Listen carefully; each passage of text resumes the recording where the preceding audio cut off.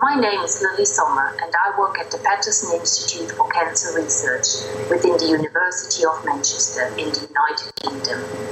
We are co-funded by Cancer Research UK. I have been using the ProteOn system for label-free interaction analysis for the past 4 years, studying signaling lipids called phosphoinositides, whose misregulation has been linked to cancer. Label-free interaction analysis has allowed us to identify and characterize novel phosphoinositide-binding proteins and also characterize a novel phosphoinositide-binding domain. Please listen to the following webinar where I'll describe a new lipid chip that uses DNA hybridization to capture liposomes for the detection of phosphoinositide-protein interactions. Today, we are honored to have Lilly Sommer from UK as our invited speaker. Before Lilly starts, I would like to take a few minutes to introduce the ProteOn label-free SPR system and the new lipid application kits that Lilly used for her excellent research work.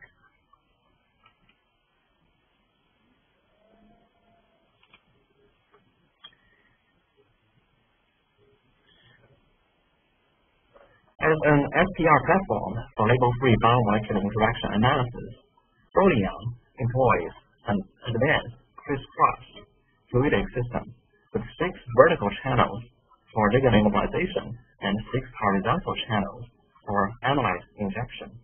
ProteOn is able to analyze 36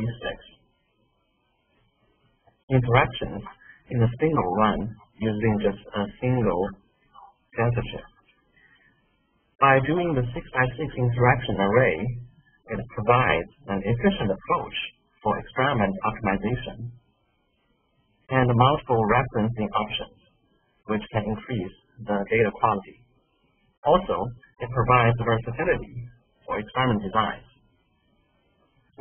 such as screening or characterization of biomolecular interaction. So if you have different applications, the versatility of this experiment configuration can help you to design your experiment in the right way to increase the efficiency. And finally, it gives you high throughput for kinetic screening.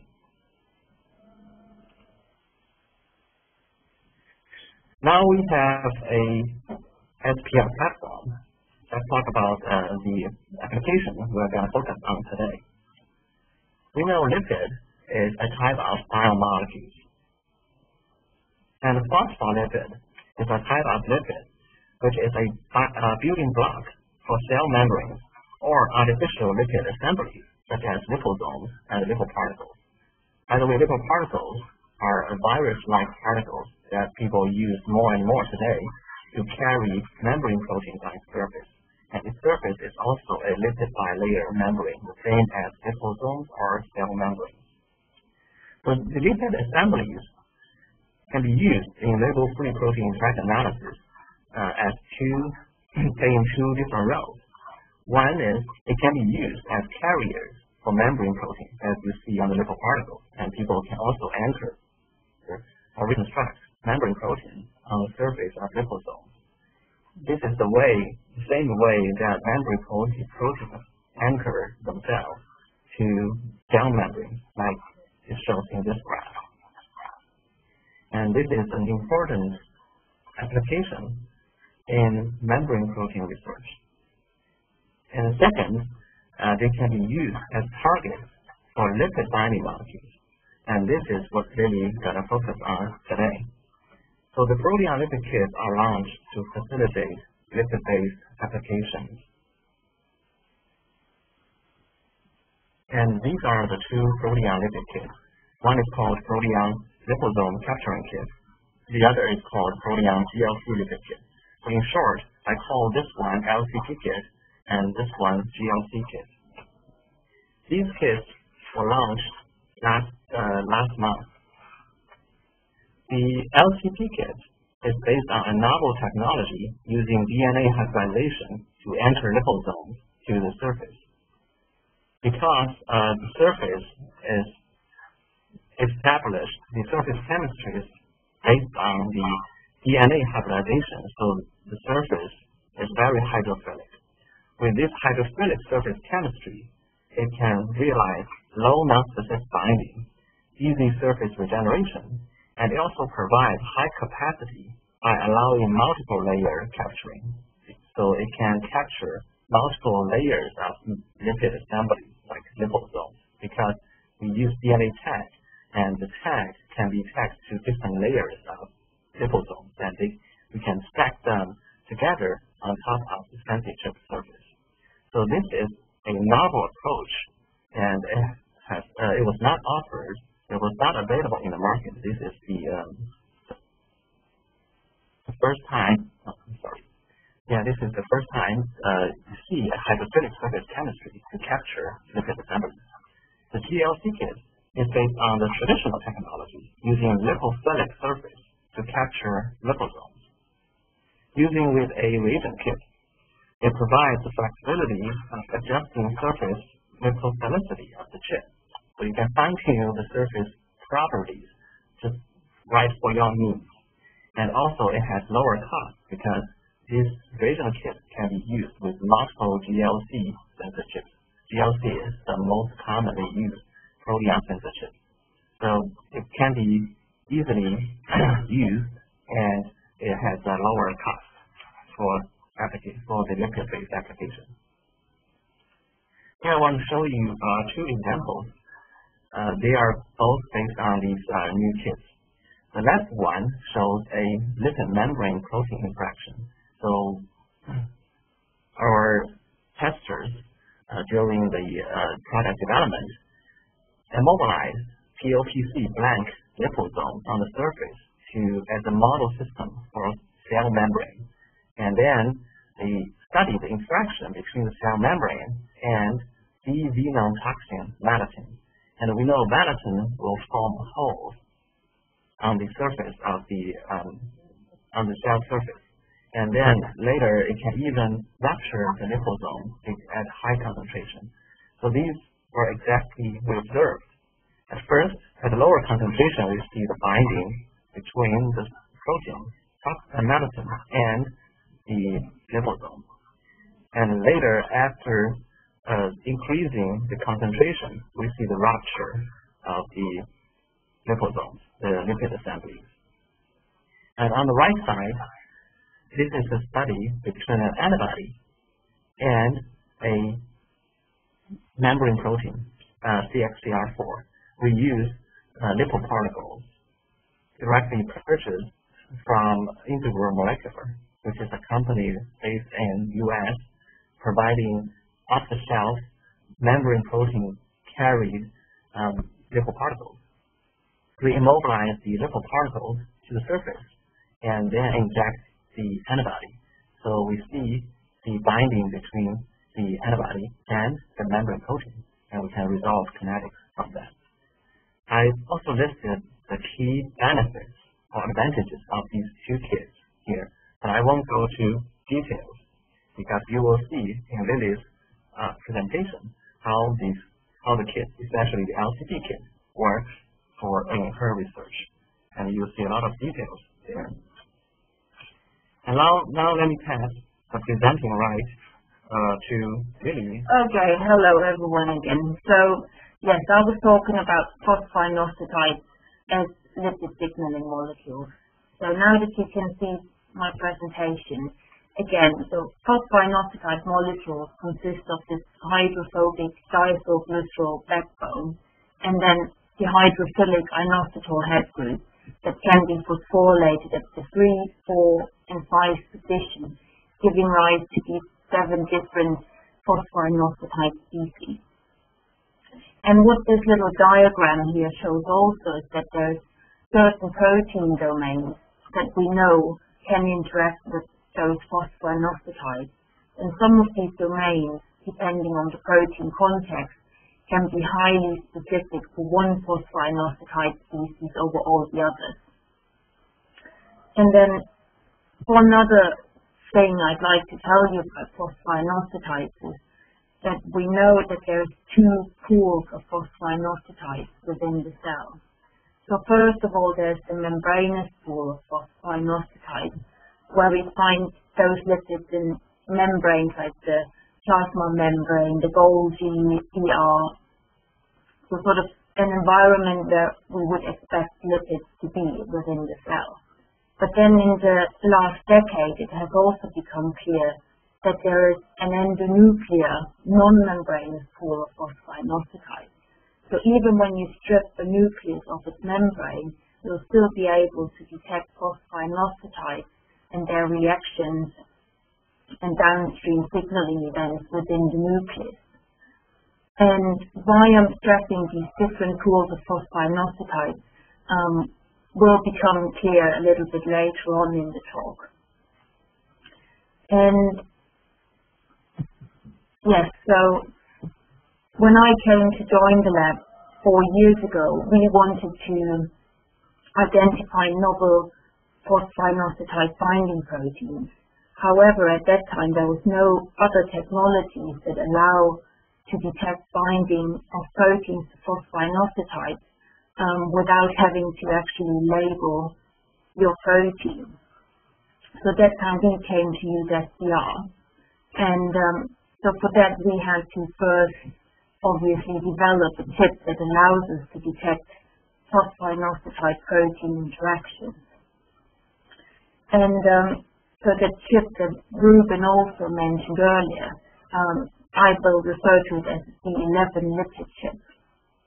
So for that, we use the GLC chip, and then we activate the carboxylic group on the chip surface, and then we covalently couple this long chain hydrocarbon molecule undersilamine onto the chip surface. So that's the 11 molecule as hydrophobic characteristics.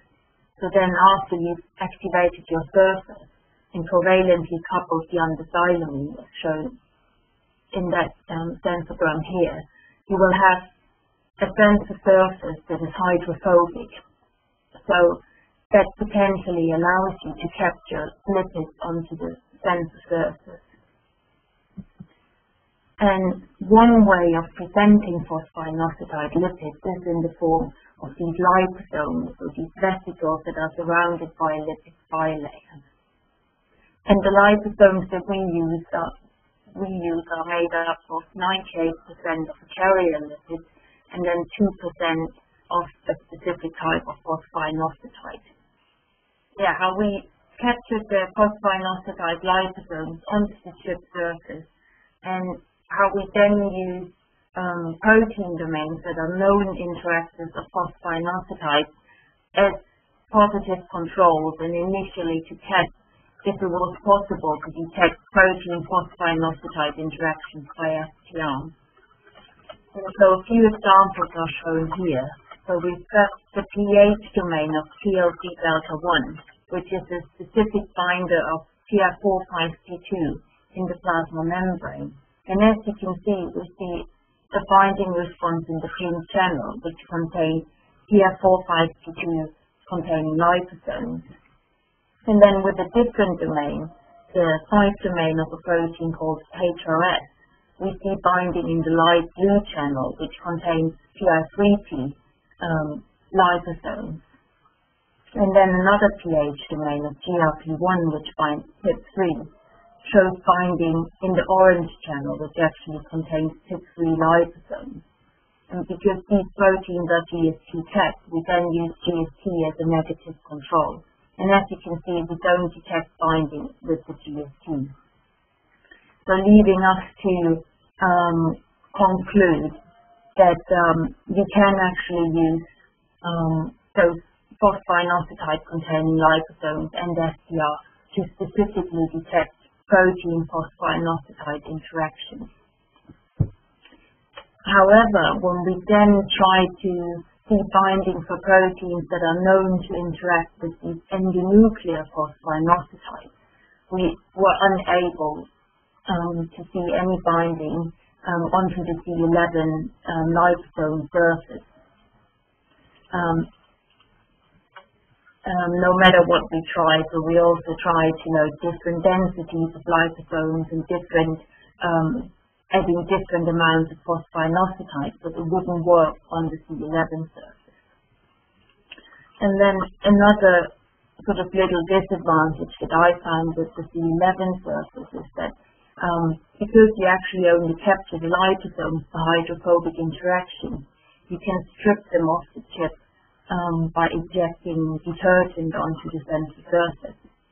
And then you can actually reload fresh liposomes. But after about 4 times of reloading, you then start seeing loading responses that look like this rather than initially where you loaded really uniform levels in all interaction spots.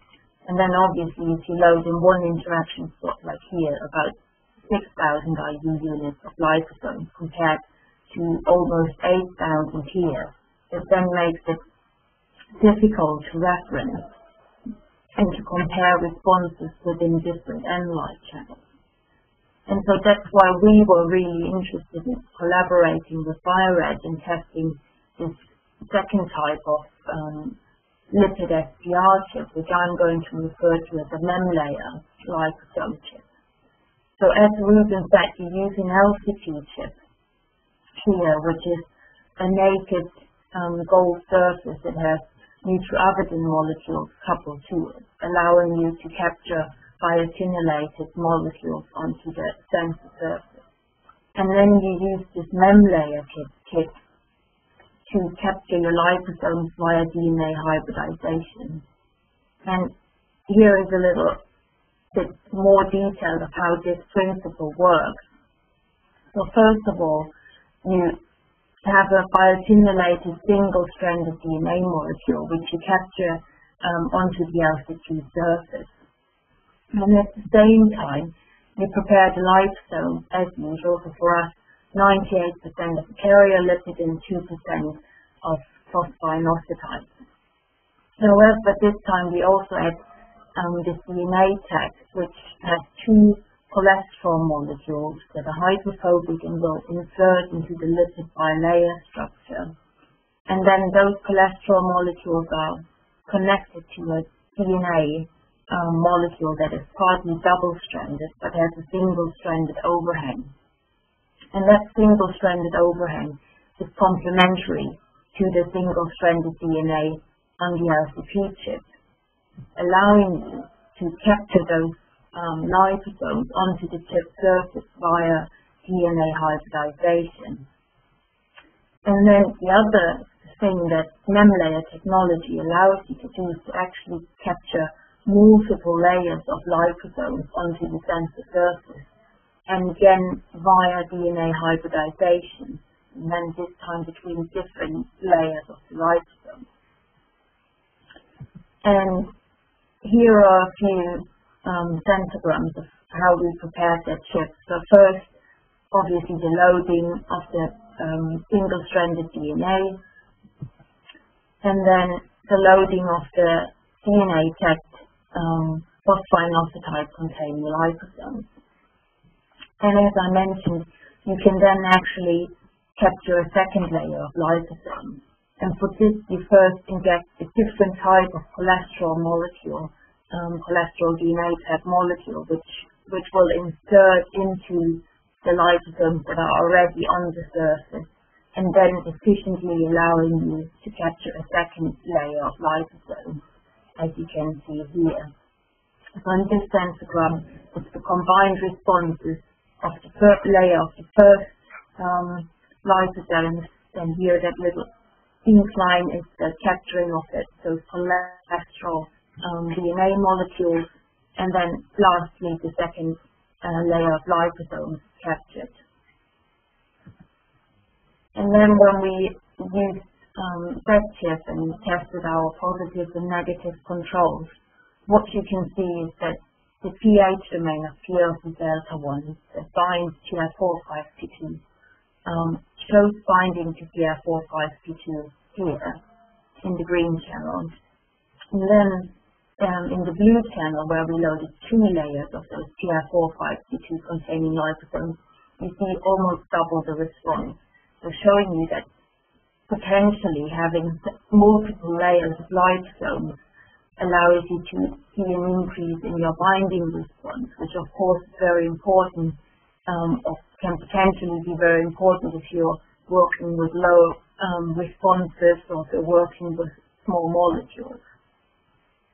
And then again, no binding, negative control, and here just showing another domain, and again it's very specific for the PI3P containing liposomes as expected, and no binding to any of the other liposomes.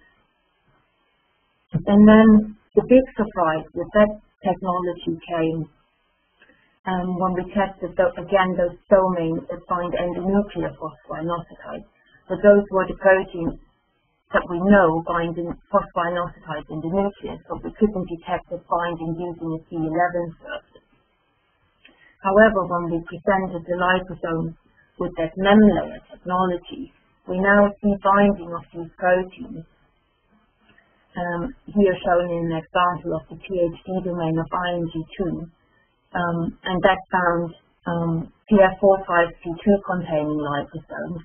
And interestingly, those proteins seem to prefer a single layer of liposomes over a double layer, which might have to do with the fact that they are nuclear proteins and see the lipids in a different way within the nucleus.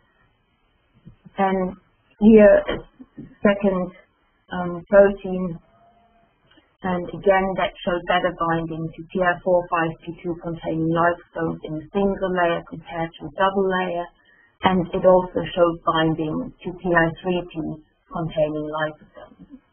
And that binding is specific, which I've tested by injecting a mutant of that protein that I know doesn't bind phosphoinositides anymore.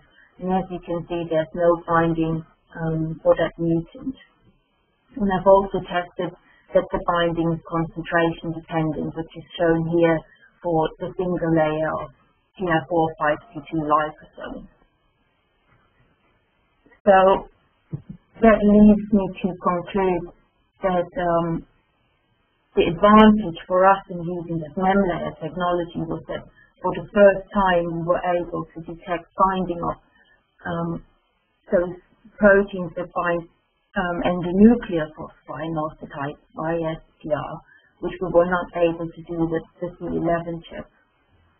And then another thing that I found is that, again, you can strip the liposomes by disturbing the DNA hybridization, which you can do either by injecting detergent or water onto the sensor surface. And as I mentioned, for the C11 chip, I found that the loading gets non-uniform after a few times of reloading, but that I didn't find with the mem-layer chip, and I've reloaded it a lot of times, and it was always very uniform to all the interaction spots within one channel. And I don't have time to show the exact data of what we've done, but I'd like to sort of just give you a brief summary of what we've used the SPR technology in the lab for. So we've successfully used it to identify novel phosphoinositide binding proteins, some of which I've then characterized further for residues within their binding domains that are crucial for phosphoinositide binding, which then obviously allows me to take those proteins in vivo and look what the phosphoinositide binding ability does to the protein function.